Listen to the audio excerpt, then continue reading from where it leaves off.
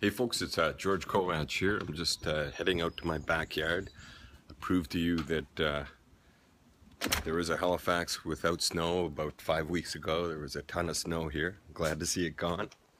I'm looking forward to being in Chicago in about a week's time and helping out with the surgical airway workshop. What I wanted to just briefly talk about is, and I'm going to borrow the term that Mike Loria has used in one of his excellent talks called making the call, and specifically address the issue about the surgical airway.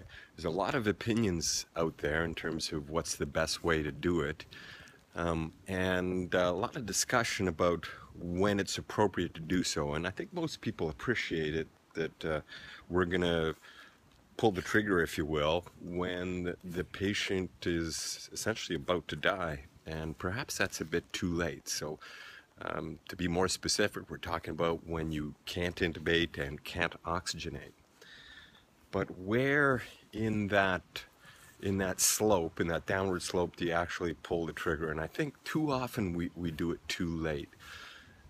And to me, it's not about a number, it's not about a saturation or a vital sign, it's about sounds. And those sounds to me are three. The first sound is the sound of ineffective mass ventilation. So it sounds like you're passing gas in the unpleasant way, and your ineffective mass ventilation. Most of us will know that sound. I'm not going to embarrass myself trying to reproduce that sound here. The second sound is a tone change. It's the change in the saturations as they're falling. And unfortunately, the third sound is often a person in the room, a nurse or somebody else who's calling the sats out as they fall. You know, that 89, 88, 87. But those are the sounds that we need to act on. So it's a dynamic thing. We're not responding to a SAT that's all of a sudden 76 or 82 or whatever arbitrary number that we put to it. This is the important thing, is that most of us will say, okay, SATs are falling.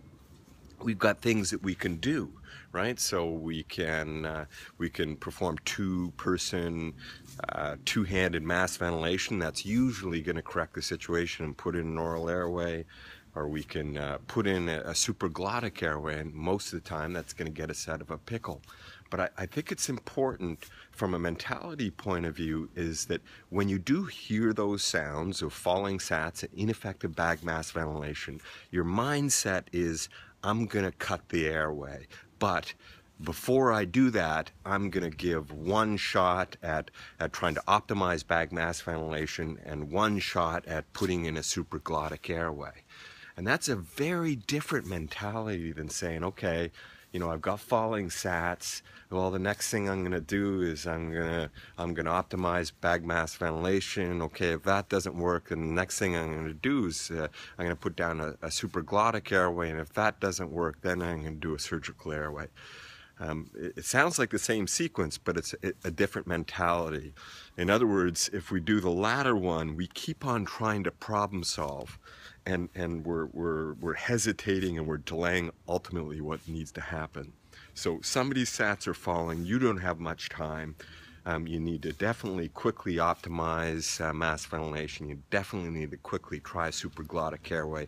But before you do that, your mindset is to cut the neck, and you should be directing people in that direction, and you should be moving equipment and resources to help you perform that.